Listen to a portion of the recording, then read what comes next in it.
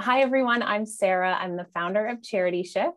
We are a fundraising consulting company that helps charities raise more money, specifically with individual donors and helping to build donor relationships in a sustainable way. One of the themes for this session is about tools that nonprofit organizations can use to create more impact in 2022. And that's what I'll be focusing on. So I've got just 5 minutes and one slide to tell you about my favorite tool, which is a fundraising and stewardship content calendar. It's something that we piloted with our charity partners in 2021, and it was by far the most popular tool we offered.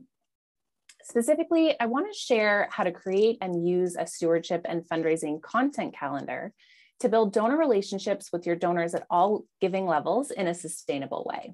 So essentially, it's a comprehensive month-by-month plan that's similar to a social media content calendar that you might already be familiar with. So why does this matter at this point in time? Well, the old way of thanking donors for their gift and then just adding them to your newsletter list just isn't going to cut it anymore.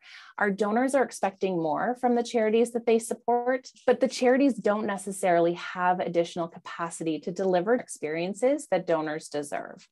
And it is negatively impacting Canadian charities. For those of you in fundraising and those that keep track of donor retention rates, statistically less than half of the donors who gave to your organization in 2021 will give a donation again this year, less than half. And most organizations are spending significant time, money, and resources trying to find new donors to replace the ones who leave each year.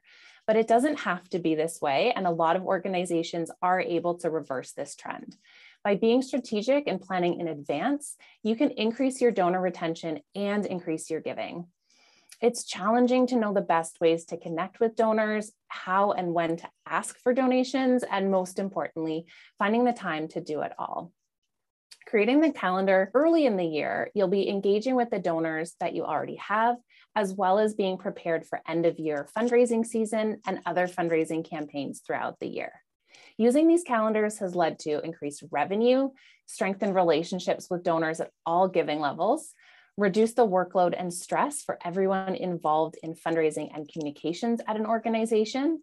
It's led to supporters, volunteers, and newsletter subscribers making their first gift.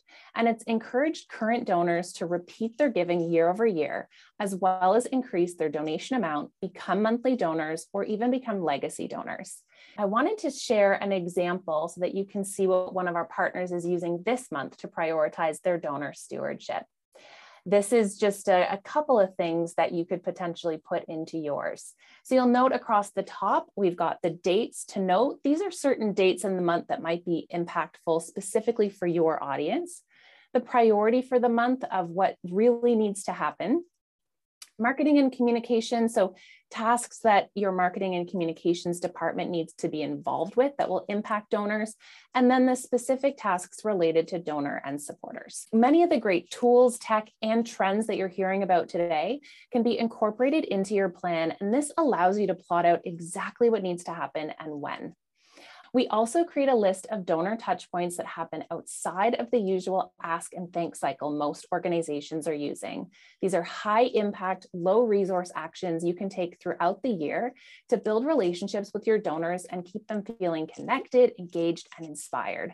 Some of my favorite examples have been offering a behind the scenes tour of an organization, personalized thank you videos, pre-signed personalized cards, meaningful donor surveys, and valuable freebies like a guide to hikes in your local community or an emergency planning checklist.